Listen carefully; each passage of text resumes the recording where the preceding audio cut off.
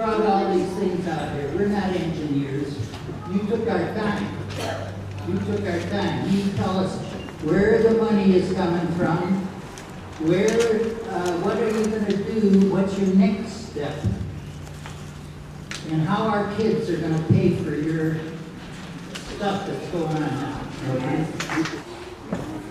Last question, and then we'll go to comments, is how much money is the city receiving to displace outer lanes and from whom? Yes.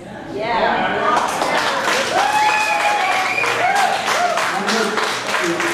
How much money is the city receiving to displace outer lanes and from whom? This money is not designated for removing auto lanes. It's designated to make bicycle improvements. We've been using local Measure R return dollars to make bicycle improvements. We've done over 130 plus miles of new bike lanes over the last 2 years. It's nearly over 150 plus miles of new bike lanes the last 3 fiscal years. These lanes in particular are the only ones so far that had a significant traffic impact according to our studies and our standards. The bike lane projects themselves, recycling is pretty affordable. Our projects are about $50,000 to $65,000 a mile. It's a very good return on investment in terms of safety measures. Next question is, we actually had finished the question time, but 2 questions came up. We'll do these 2 questions and move up to comments, and everybody shouting right now will have an opportunity. Vehicle lane removals affect business. How does it affect business, and how do I know that it affects business? Well, last year when the vehicle lanes were removed, the first thing that happened is business wasn't quite as good as the year before, and that was for the month of October. And then the same thing happened in November when we should have been getting busy.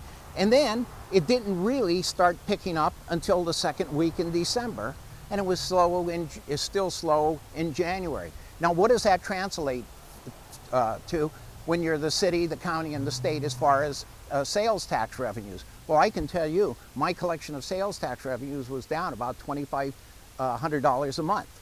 Now, multiply that times everybody on the street, not everybody on the street, but just multiply it times all the other businesses, and how much tax revenue are they losing because they want to receive $65,000 a mile to paint streets. Well, I'm sorry, that's a problem. That's really short-sighted. And it becomes even more short-sighted when I ask the DOT, this is a problem, and they say, oh, that's not within our purview. So I go to the councilman, I asked him the same, the councilman's rep, I asked him the same question, and he says, we're not going to change it. I said, then we've got a problem.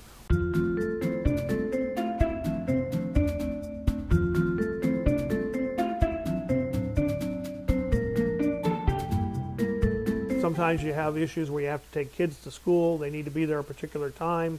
You're going to end up having to drop them off early because you've got to get to work. This is an issue that is not going to go away if this lane comes in. There's another issue too that comes into play, and that's the fire life safety. You have a fire station along Figueroa Street, number 12, which empties out onto Figueroa. If the lane is backed up, now theoretically they're not supposed to be backed up in front of the station, but in reality that's going to happen.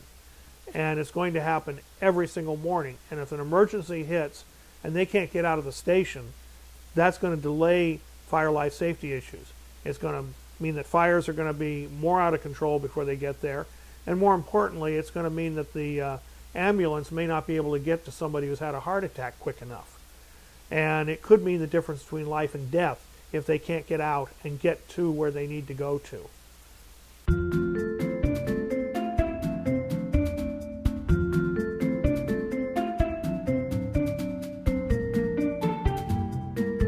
We will not be removing any lanes or any parking. On Colorado, we will not be removing parking. Generally speaking, it is a lane. There was some misinformation about the concept. We just wanted to be clear. Yes. And ladies and gentlemen, there's only one person in this room that can stop that traffic lane from being eliminated, and that's that man right there. He's the only man that can eliminate or Figueroa stopped the bike lane. So if you want to blame anybody, there he is.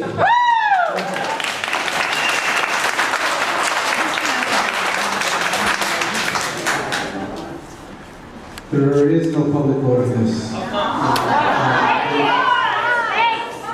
This is part of our master plan. And So why are we wasting our time here? But let's talk about safety.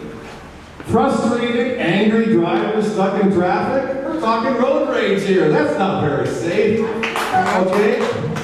Will it slow people down? It'll slow them down a lot during rush hour. My real concern is that it's going to attract young kids to ride on a busy street that really shouldn't be doing it. My mom always told me, stay off the boulevard. I wouldn't go from one end of town to the other, never go on Colorado Boulevard. I've ridden these streets all my life and I still do. Last thing I want to say, the DOT can lower the speed limit when they do the new speed survey if there's sharrows on Colorado Boulevard. It allows them to do it. If there's a non-buffered lane going to the Eagle Rock Plaza, it allows them to lower the speed limit by 5 miles an hour. That will slow it down. It doesn't have to take away the car lanes to do it. Thank you.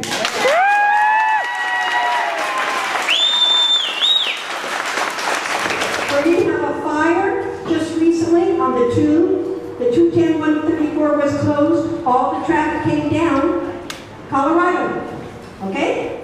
When we had the cars go off the cliff off the freeway, that was cut off. All the traffic came up Colorado. When we have an accident on the 110, all the traffic goes down Figueroa Street. Now, last Thursday, an Occidental College student and myself and 2 LA police officers went for an hour and a half and did a video on North Figueroa and Cypress. It's there. You can look at the video. The traffic was bumper to bumper. We had cars across the street right there in front of Nightingale Junior High School that blocked the pedestrian traffic. The young kids trying to get to school couldn't get to school. We had people that were stalled in the middle of the intersection when the light was red. We had a major MTA bus make a left-hand turn onto Cypress on the red light. Those 2 police officers saw it. They say it is dangerous, doing away with these bike lanes. Unfortunately, we have 2 officers here. They want to be truthful, but they can't because they'll be thrown under the bus. We'll tell you we're having our emergency fire trucks, our ambulances, and our police cars going code 3, going up Rangeview, towards Stratford, towards Meridian, down Rangeview to go up over the hill to Avenue 51 to get into Eagle Rock, because the traffic on York is stalled on peak time all the way from Armandale clear to Avenue 53. It's bumper to bumper to bumper.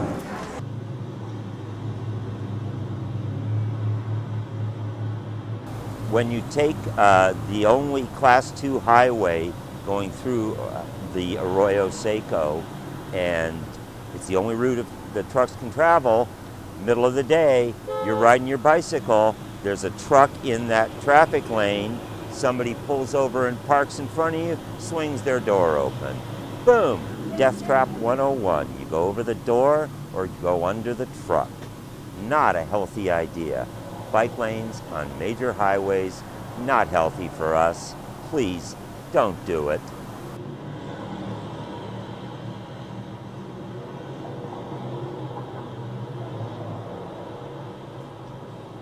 I designed this route because it essentially parallels the Figueroa Street route through most of its length.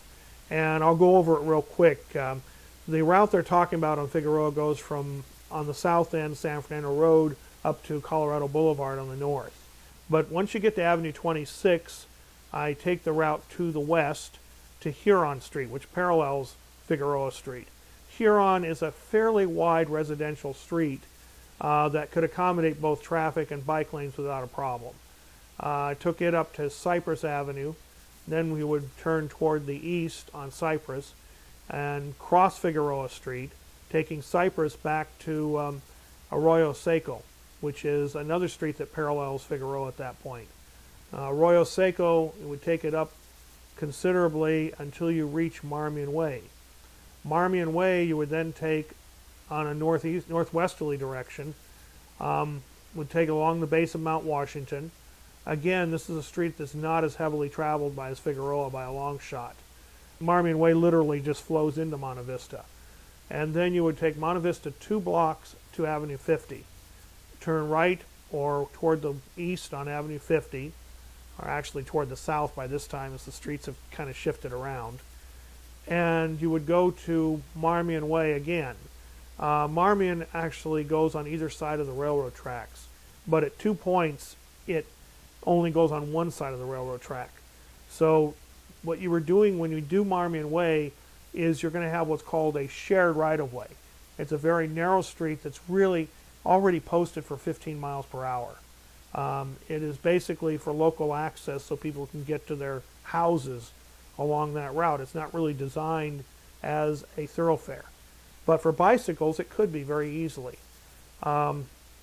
Drivers on that route have to watch out for everything. Kids, bicycles, trains, the whole shot. The trains are in their right-of-way.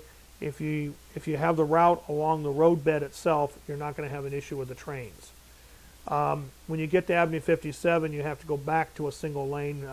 Between Avenue 51 and Avenue 57, the bike route would be on either side of the tracks, just like the auto route is.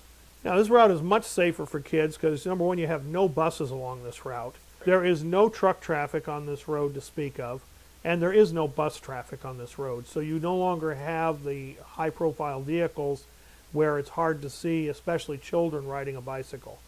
When you get to Avenue 57, you have to go back to a one-way corridor where it would be two-way with the bike to take you up to Avenue 58. This would be on the north side of the tracks. And then from Avenue 58, you would go up just a jog to Piedmont. Piedmont is a very wide street, but it's a very underused street. So again, you're still paralleling Figueroa Street, but you don't have the traffic issues that you have on Figueroa. So you follow Piedmont and take that all the way back to Figueroa. Figueroa at this point has very little parking on it, especially on the east side of the street, which is by the senior center. You would take it up to York Boulevard, make a right on York, and we're already getting bike lanes on York. So you would follow the bike lanes on York until Avenue 64, make a left going north on Avenue 64, which already is a former 2-lane road that has been cut down to a 1-lane road. And again, it doesn't have the traffic that Figueroa does. Take it up to Colorado Boulevard, and that brings you up to where it links in with the Colorado Boulevard bike lane.